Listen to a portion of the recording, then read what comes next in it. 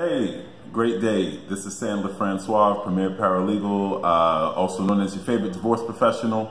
And this is day one. Day one. I haven't even thought of a name for this series. It's very temporary. I'm trying to figure it out, whether it's something I want to keep doing. But just to let you know, I'm at home. If you watched my intro video yesterday, then you're very aware that I'm not going to be wearing a suit. Maybe sometimes. It depends on what I'm doing. If it's before I go to the office, or if it's after a day, or maybe in the middle of the office, then I'm just taking a break. Maybe you might find me suited up. And, it's possible. I do like to dress up. But for the most part, that's not the point. I'm not trying to impress you with my threads, right? I'm trying to pretty much get a sense of what you think about the information that I'm sharing. And yes, I am heading to the gym after this. Many of you don't know, but I'm proud to share that over the past year or so, I've lost about 100 pounds. So I'm not a svelte, very muscular guy, but I'm no longer a really big fat guy. I'm actually more of a fat, skinny guy, or a skinny fat guy. I'm still fat, but I'm on the skinnier side of it. And if you hear anything, you probably hear my kids. I have 4 children, so it's hard to get around the beautiful sound of children making noise. So, but I'm pretty sure my voice will dominate. But nevertheless, here we go. I want to discuss marrying for a green card or divorcing after getting a green card. First of all, I'm not here to judge. I'm definitely not saying it's the wrong thing to do, but I'm also not saying it's the right thing to do. This is your life. It's up to you. Only you know in your heart, and if you're a person of spiritual nature, you have religious belief, that's between you and your maker. That's totally up to you. I just want to talk about what I've seen happen. Okay? Now, you definitely want to be careful. When it comes down to this sort of thing, some marry for love, and they just so happen to meet a great person that wants to sponsor them and help them obtain their permanent residency card. That's the proper name for what we mostly call a green card, what's mostly known as a green card, right? But then there are some people, and sometimes I can tell, sometimes I can't tell, sometimes they tell me, and I say, don't tell me something I don't need to know. They marry for a green card. I'm not here to say it's a business arrangement, it may just be a favor, whatever the case may be, but I do know and have been exposed to some people who do marry or have married, got their green card, now want a divorce because that arrangement, whatever that arrangement was, is over. But those are aside, all right? Those are, I guess you would call the successful ones, right?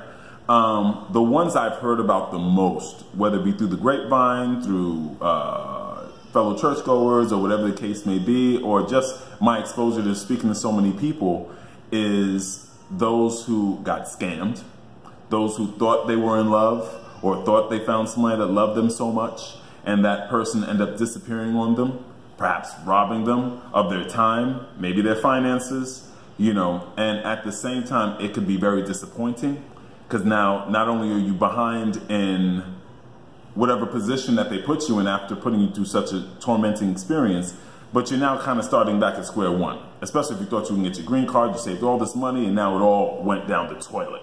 All right? I want to give you a word of advice as a friend. Be careful. You don't always know who you're dealing with.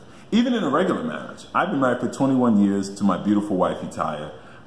We've been together, let's see, we actually started dating when we were 14, and I'm 41 now, so do the math, right? So you really don't even get to know your spouse on a normal basis. Forget green card stuff. Forget divorce stuff. It kind of takes you years to get to know who your spouse is, because if you're really growing together, you evolve, right? But in the case of when it gets really tense, not only are you trying to get your marriage together, and then now you're trying to go ahead and get all this paperwork done, you're about to spend what feels like $1 million to some legal professional, and now you're about to go through the daunting process of being interviewed by immigration. It can get kind of confusing, messy for real marriages. It can get kind of very confusing and messy if the marriage isn't true and sincere on both parts, or even on one part, because you don't know each other. And when it comes to matters of the heart, and especially when there are finances, when it comes to filing fees and money's changing hands, money changes people, okay? So I want to definitely recommend, as your friend, let's be careful.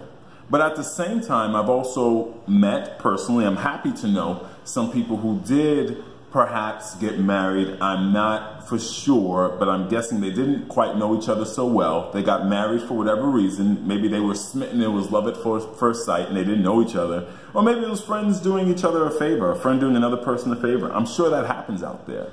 And guess what? They really fall in love. They really get together. And they may even have kids, but they do develop a life together. So for all those things you need to be cautious about, I also suggest that there are some real happy endings in it also. Notice how this isn't just about divorce, right? But at the end of the day, you really want to be mindful of who you're marrying, why you're marrying them, and make sure, just like any contract, you want to make sure you're both on the same page as to why you're getting into it. Because otherwise, it can be a nightmare. That's pretty much it.